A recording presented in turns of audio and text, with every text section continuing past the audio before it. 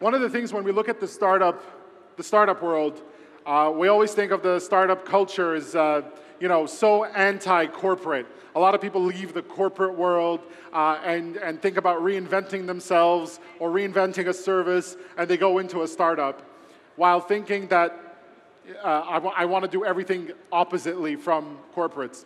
However, there's a lot of the times startups can learn a few things in terms of the processes that the corporate world really does have to offer, amongst a lot of other things. I'd like to invite on stage the moderator of the next panel discussion, Mr. Khalid Talhouni. If he can come up to the stage, Mr. Khalid Talhouni.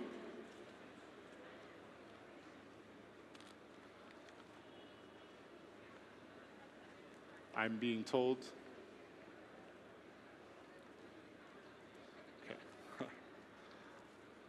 All right, so I think while we're kind of getting things in order for the next step, if we can get the music running, and we'll be back on stage in about 30 seconds with everything up and running.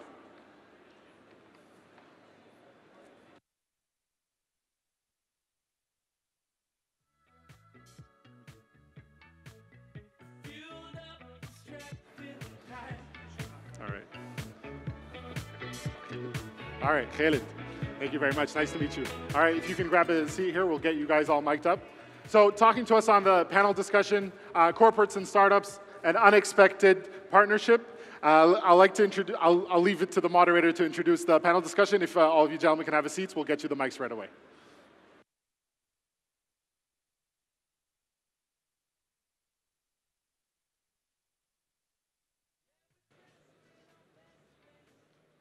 Unfortunately, we have only 4 mics, so yeah, you can share one. Yeah, I can share one. Yeah, we're already sharing. Have the first question. No, I don't. I don't host. Thank you, everyone. Thank you for joining us today. We have an incredibly exciting panel. We're talking about one of the most critically important facets of the startup ecosystem, which is defining and understanding the interplay between corporates on one side and startups on the other. I think a big part of the success of any ecosystem is the ability of these two key stakeholders to be able to drive value together, each needing the other in a different way, in a very interesting symbiotic relationship. The question is, though, how do we best optimize that relationship and how do we take that forward? So I'm joined today by an extremely distinguished panel, each coming with a unique dimension to this discussion. And I'd like to take a couple of minutes to allow each of our guests to introduce themselves, starting from my right. So, I'm Tamer Hamid. I lead Procter & Gamble's business for Egypt, Lebanon, Jordan, and Iraq. And I've been with P&G for 19 years, worked in Geneva, in Cairo, led several types of roles, and we'll talk how those interact or link to business, to real world, to startups. I'm Ayman Aisawi, co-founder and COO of D-Squares. D-Squares is actually the leading loyalty provider in the region. We're operating in Egypt, Jordan, Africa, and the Middle East. And I'm honored that some of the panelists here are our customers already. So we'll be talking a lot about this. Yeah. Hi, Wael Abu Laila, MD Karim Egypt. I think I'm blessed being exposed لحاجات كتير قوي related to the entrepreneurship. I have my entrepreneurship company. I work for a company which is 100 years old. I work for a company which is 10 years old, and now with Karim, which is 6 years old. So I think I'm in the middle between the startup and the corporate world, which is a bless. I was going to ask you, would you tend more towards being a startup or a corporate at this point? Now I think it's, as Karim, we're in a scale up, so it's something also in the middle, where you're taking a startup mentality into more the corporate world. So it's kind of in the middle. Great. So you give us a moderating opinion. Yeah. I will help you moderating that. Excellent. Good afternoon. I'm Tamer Musallam. I'm the Vice President and Managing Director for PepsiCo Food Business in Egypt and North Africa. It's my 5th year to attend that great event and platform for the entrepreneur. I hope you enjoy it. It has been teaching a lot of people a lot of things, good things, and hopefully you will get the best out of it in the coming few days. Thank you very much for inviting us, and it's an honor to be here. Thank you very much for that. To kick us off, I'd like to ask the corporates, how do you define your objective when it comes to engaging with startups? What it is that you're looking for? What are you hoping to extract from any engagement with a startup? How does it fit within your overall strategy? I think a lot of startups want to work with you, and I think that much is clear and self-evident. What is less clear, I think, to a lot of entrepreneurs is what are you looking for? How does this fit within the overall corporate strategy? So I'm handing over to whoever wants to kind of start off. So. I think the startups has been growing steadily the past 10 years. It was the time for corporates and big corporations to realize the added value that the startups can bring to their business, and not only to their business, but their knowledge as well, because there is a lot of innovations that has been presented from the startups in the past few years are really impressive. They're not only helping or can help the corporate businesses to grow, but also to bring a great added value to the consumers. And let's remind ourselves all the time that consumers are the boss. That requirement from different consumer base has been escalating year on year, and accordingly you have to really admire that and work on it. PepsiCo has a great strategy globally called the Performance with Purpose. Big part of that is focusing on individuals, focusing on products. That's why that startups and entrepreneur dynamics mingle very well with our global strategy. In Egypt specifically, we've been working very closely with a lot of startups in different platforms, and I will tell you a couple of them. For example, the solar energy innovations that a lot of startups nowadays are working on it. We've been able to adapt on that and turn that to one of the social responsibility initiatives that we have done in Upper Egypt.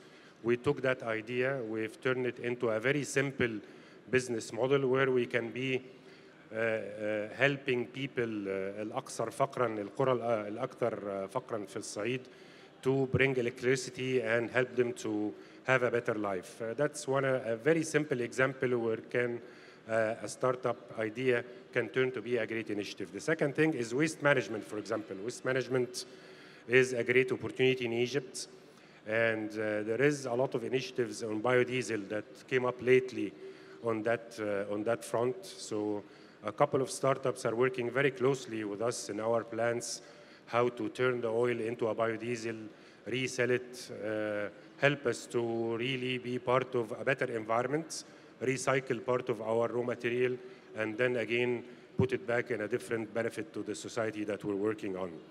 Not only that, but a lot of innovation are coming on the packaging front. So there is great minds, there is great innovators in the market, where we've used a couple to really come with a couple of initiatives in our packaging material or in packaging our brands and put it as a promotion for the consumers. So what I'm trying to tell you that this is one platform where corporates can adapt very simple ideas and turn them to a bigger business model for the startups and entrepreneurs. And on the other front, that when startups interact with corporates and executives and even senior managers within a certain corporation, they learn, and we help them build their capabilities in a way, look into their business model in a different way. Even we can help them in setting the financials, how they can navigate through the difficulties they can face in the market. Of course, Egypt has been through a lot in the past 5 years. From an economy point of view, the dynamics are difficult even for the big corporations. So imagine a new startups are trying to navigate all through the perfect storms that the country are going through. Even the individuals within the corporation, and that's a personal example that I want to give you. One of my latest hobbies is I started to work with a lot of startups. So I'm sitting on the board on a few startups, giving them advice, giving them a little bit of support, how to raise for funds, how to raise for money, how to really think in putting their business case in a different way. So that dynamic between the big corporation, the individuals that leading those businesses, and even the middle management is a great thing. So that's why I'm telling you that it should not be only that you adapt business, but also how you can be an added value to those individuals. Switching gears quickly to the startups, what are you looking to extract strategically beyond just landing another client from the corporates? What are you looking to achieve in building relationships with corporates beyond like just having another corporate if it's like a B2B type of offering?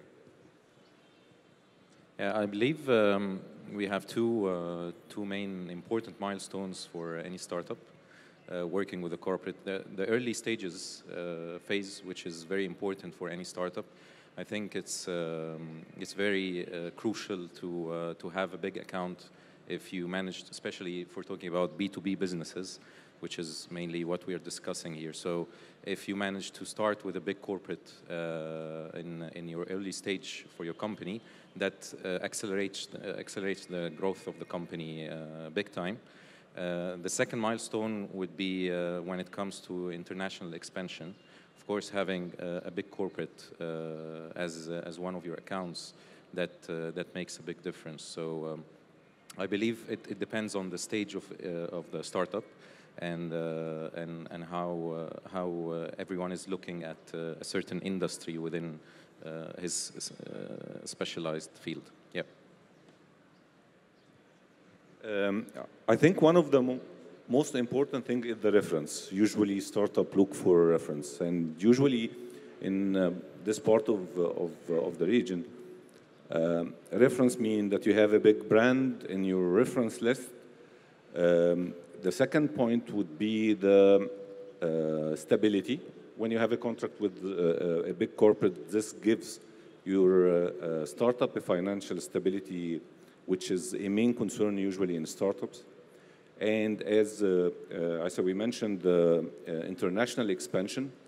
And I think one of the things that we usually look for is learning also from the big corporation about how to do business through processes, governance, and so on. This is it's a learning curve for any startup, how to bid for a project, how to present your story. So it's part of the on-job training with big corporation. That will help you expanding the market. I think on the corporate side, a big part of, presumably a big part of why you engage with startups is to transfer some of that innovation inside the organization, right? To bring that in. How easy is it to do that? And have you seen successful examples in your history? And how do you look to achieve that? Easy or not, no, it's difficult for sure.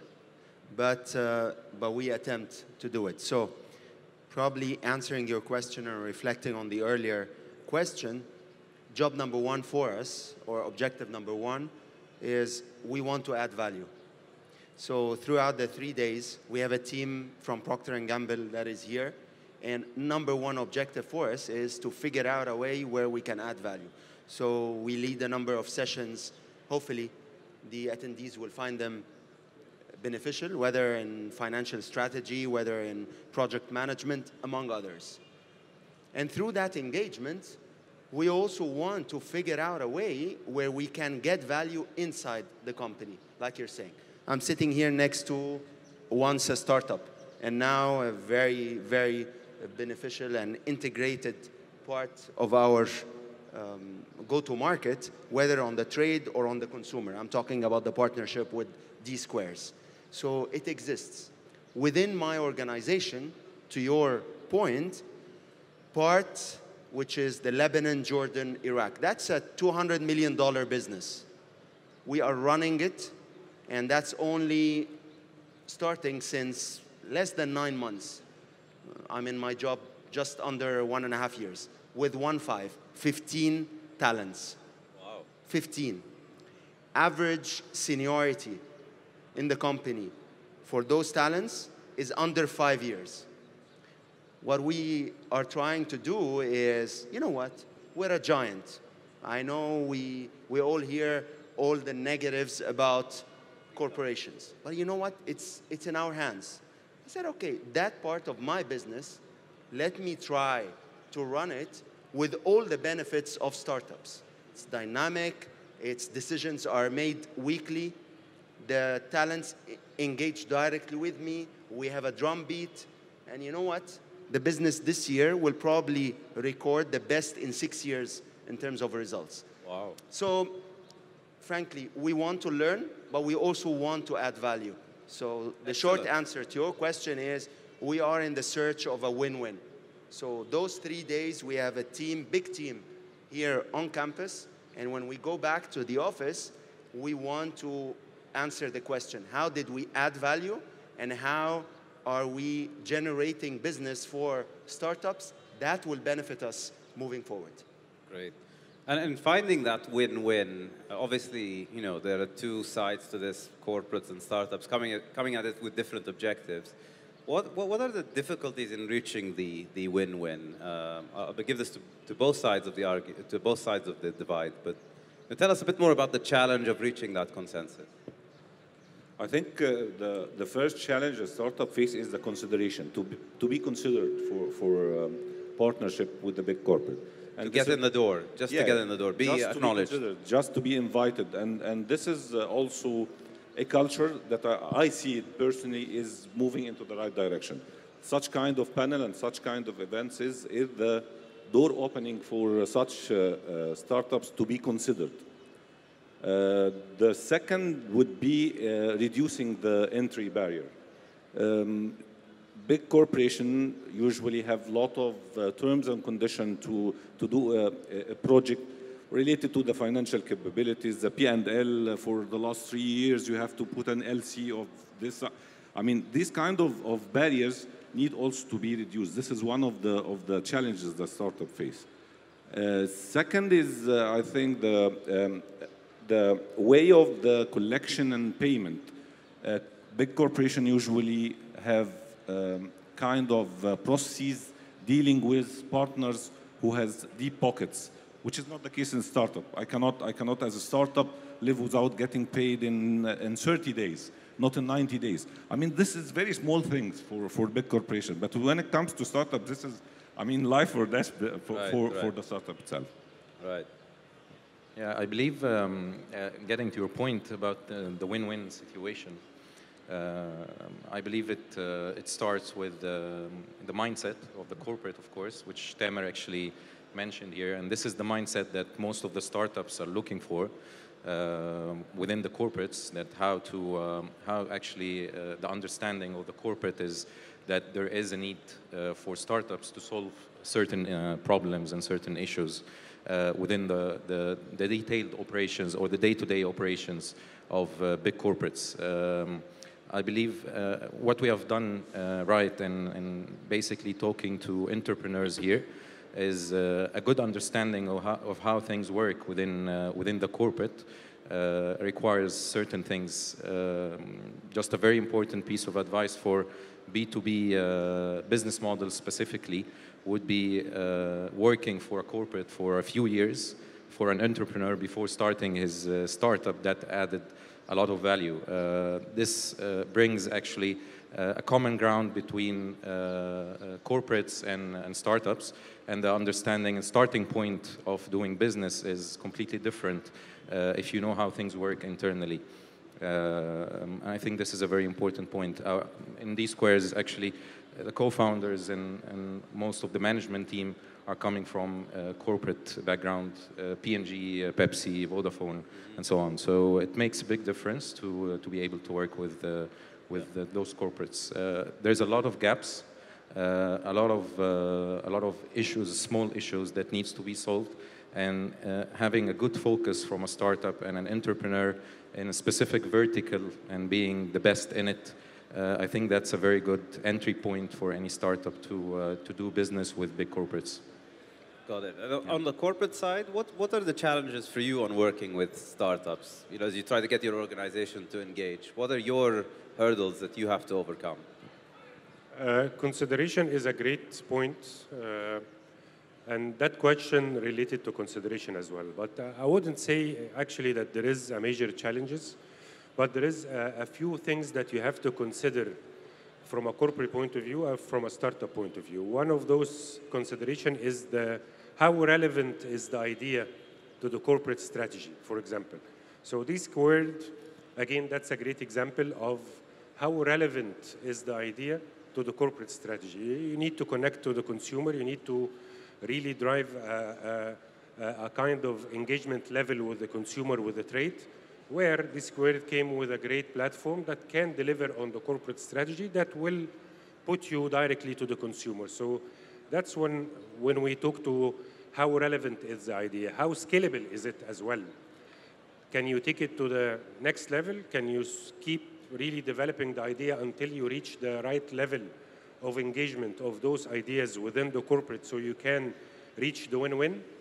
How relevant is the financials, for example? How you deliver a common ground on the financial benefit between a startup in order for them to live, especially that within the startup's environment, the success rate for a startup is very low. Yani every 10 companies, for example, or every 10 projects, only 2 or 3 survive. So how can the cooperation or the corporate environment help the startup to survive, and also that startup or that idea innovation can bring a good value and added value to the corporation. And the last point will be basically how you build their capabilities in order to integrate them within your system.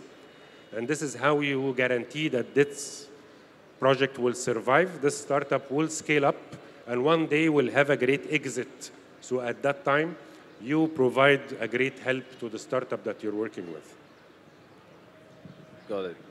And in terms of shifting gears a bit to acquisitions, how do the corporates think about acquiring smaller companies? Is that something that you're starting to consider, or is that not on the table yet? How does it fit into your strategy?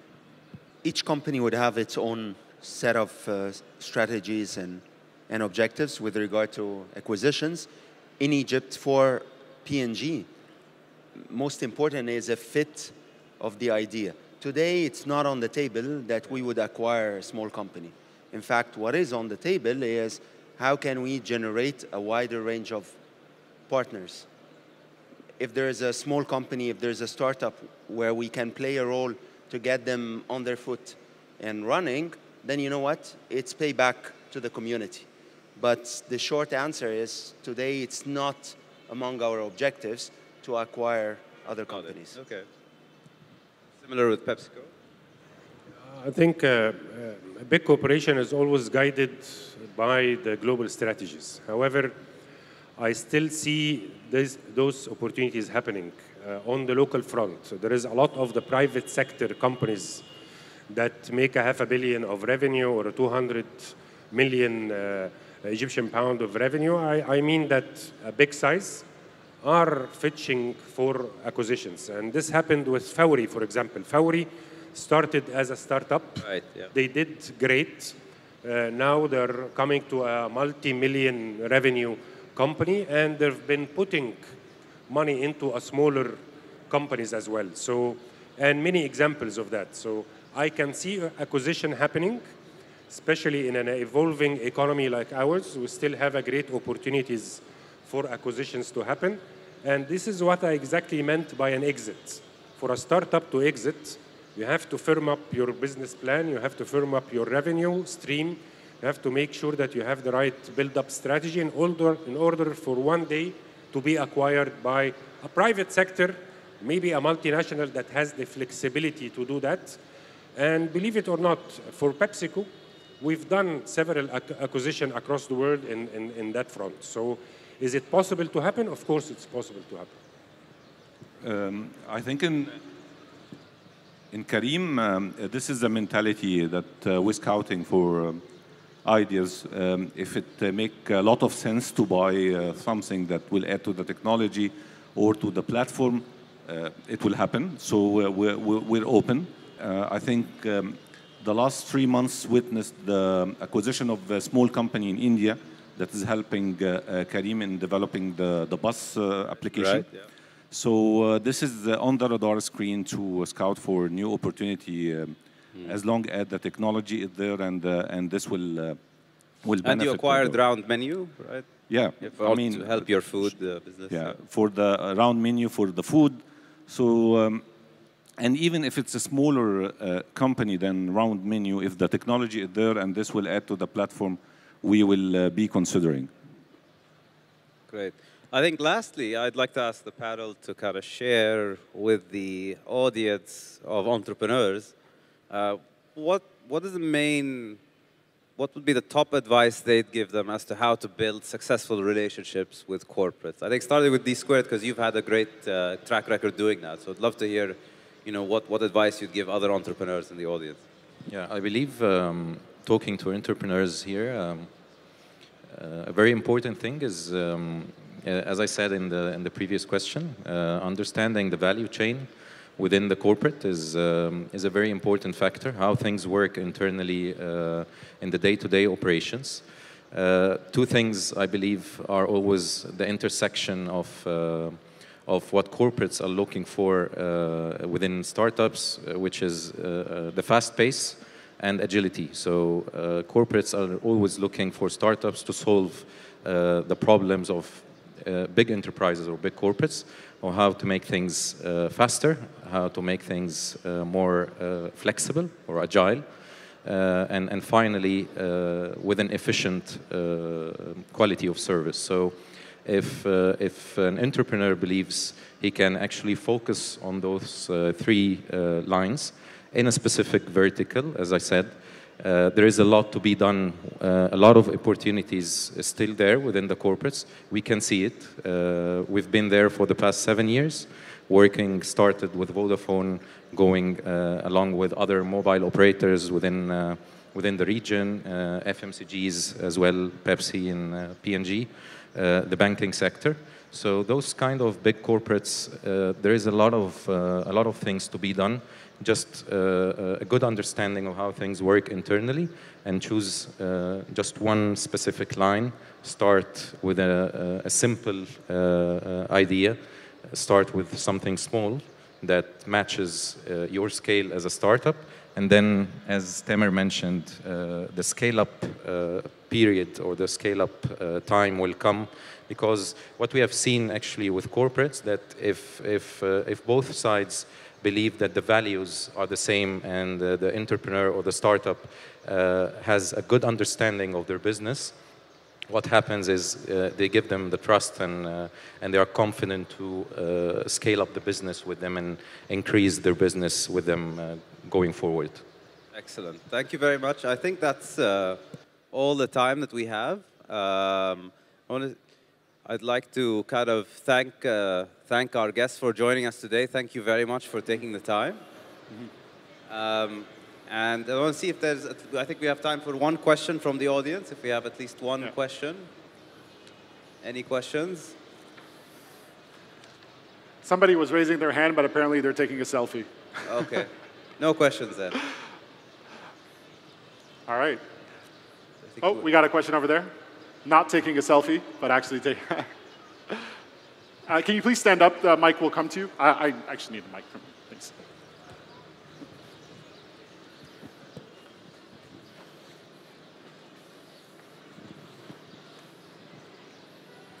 Okay, thanks a lot for the great session, first of all. It's very insightful.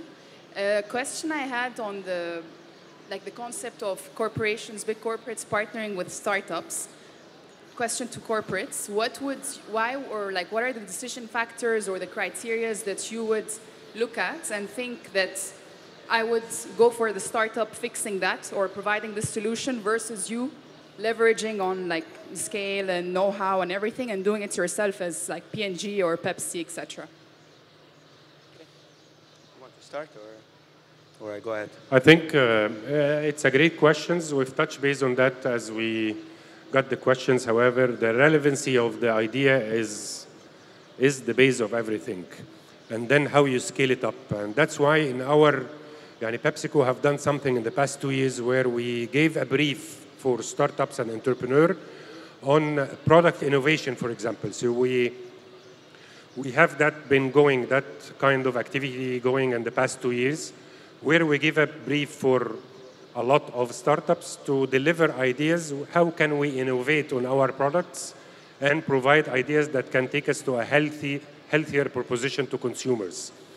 And that was a very specific brief given to startups in order for them to adjust their ideas to tolerate to our strategy when it comes to delivering on the product innovation.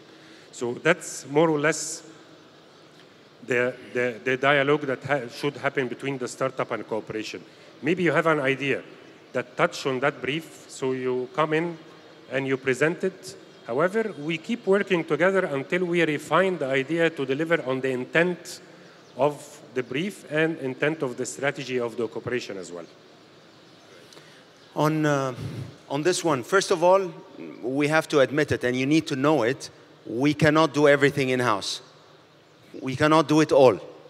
So we really, those 3 days, and it's for P&G, I envy what Pepsi have been doing for 5 years. It is our first attempt, and we will continue. We're very much committed to be part of that ecosystem.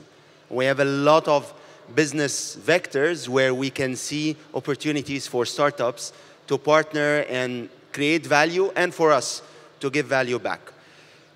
For you as a startup, if you want to approach P&G, my simple advice is try to be super clear what is the business situation we're trying to solve for, versus selling what you are doing. If you really understand well what is our business situation, what is the challenge, I'm sure you'll come up with a smart, fast, cost-efficient solution that we later on can build on, but it needs to come from you. That would be my only advice. Okay. All right. Thank you very much, gentlemen. All right, can we give them a round of applause? Thank you very much.